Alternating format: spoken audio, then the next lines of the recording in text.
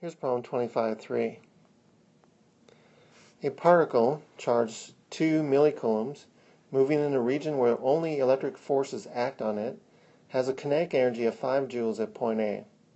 The particle subsequently passes through point B, which has an electric potential of plus 1.5 kilovolts relative to point A. Determine the kinetic energy of the particle as it moves through point B. Let's visualize what's going on here. Here's point A, and we've got a charge, positive charge, of 2 millicoulombs at point A.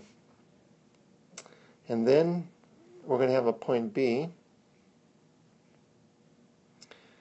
and we know that we have a kinetic energy at A of 5 joules. We also know that the potential at B is 1.5 kilovolts higher than it is at A. So in other words, our change in potential, which is our potential at B minus our potential at A, is equal to 1500 volts. That's a given. So we're interested in finding what is our kinetic energy at B. Well, since we know the change in potential, let's find our change in potential energy. Change in potential energy would be the charge times the change in potential. So in this case, that would be 2 millicoulombs times 1500 volts. And so that would be 1.5 kilovolts times 2 milli, so that's going to be 3 joules.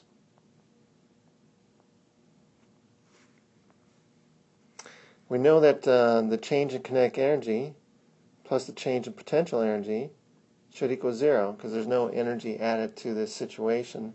All of our energy is going to just be redistributed.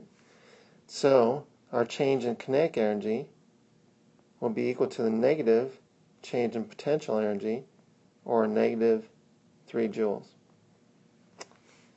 The change in kinetic energy is our final kinetic energy, kinetic energy at B, minus our initial kinetic energy, the kinetic energy at A.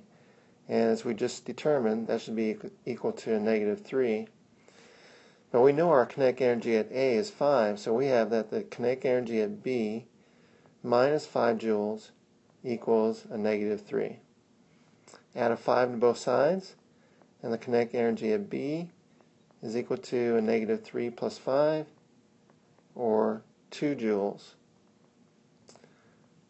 So the kinetic energy of the particle as it moves through point B is 2 joules.